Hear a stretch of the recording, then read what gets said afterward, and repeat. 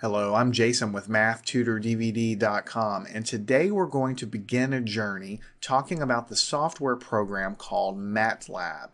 And Matlab is a software program that pretty much any student in the science or engineering field is going to have to use at some point or another. And it's also a software program that's used by pretty much almost every professional engineer out there, from mechanical engineers to electrical engineers to computer engineers.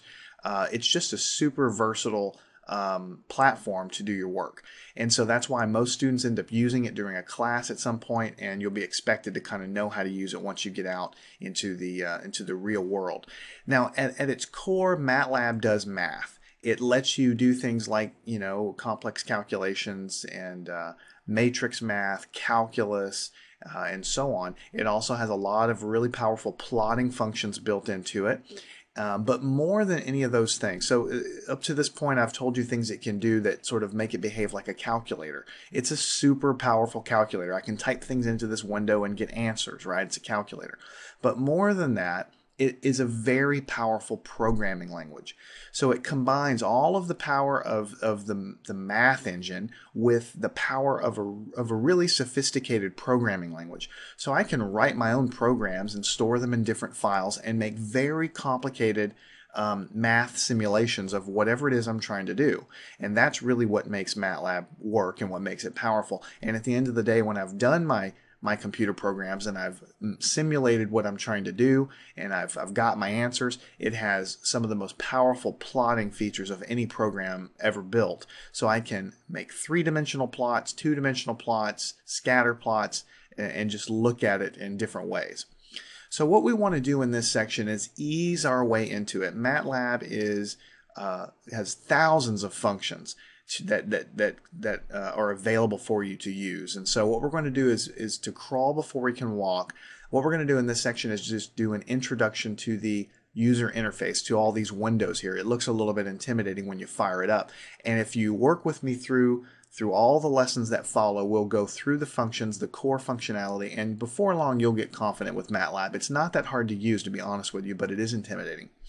So when you fire up MATLAB, this is the screen that you typically have. And by the way, I'm using the latest version of MATLAB, so your version may, by the time you watch this video, it might look slightly different. If it looks slightly different, don't worry about it. The things that we're going to type in here to get it to work are all going to work just fine for you, even if your layout looks slightly different.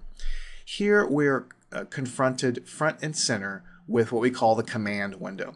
This is where we type things into MATLAB, and MATLAB gives us answers. So just as an example, 2 plus 3. You can think of this as a calculator window. 2 plus 3, hit the enter key. It gives us 5. Notice a couple of things happened as soon as I hit the enter button. It says ANS, that means answer, equals 5, right? At the same time that this happened, we had some activity on this side of the screen. Immediately we popped up in the workspace window, it says ANS and it says the value is 5. And over here down below, the command history popped up with 2 plus 3. Now I'll tell you what these windows are really for in a minute, but before we go any farther, let me type a few more things in. I think you'll get the hang of what's going on. 4 plus 4. Let me go ahead and hit enter. It gives us the answer is 8. And over here, it updated this ANS with a value of 8, and it tells us now that we've typed in 4 plus 4. And I'll just do one more here. 10 minus 7 times 13. I can string these things along. Of course, MATLAB understands order of operations, so when we do this, it's going to do the multiplication first, and then it's going to do the subtraction, because that's the rules of algebra. So we're going to hit enter. We're going to get an answer of negative 81. Again, it updates the value of ANS to negative 81, and it tells us what we just typed in. So by and large, the most important thing for you to remember and understand is that the command window is where you type everything in, and MATLAB gives you answers. It labels the answer with ANS. Okay, this workspace window up here, as we work more and more with MATLAB, is going to become very important. What it is a list of variables in your session, in your current working environment. That's why it's called the workspace. The only variable that we have right now is ANS. That variable is just generated by MATLAB. It holds whatever the last answer is of what we've done. So first of all, the last answer was 5 because that was our first calculation. And then the last answer was updated to be 8. And then the last answer was updated to be 81. It constantly gets updated depending on what we type in. That's why the value of A and S kept changing over here. So basically, this is a list of variables. Right now we only have one. This is the current value. As we type in more stuff, the value of the last answer is going to be updated. It's constantly telling you the value.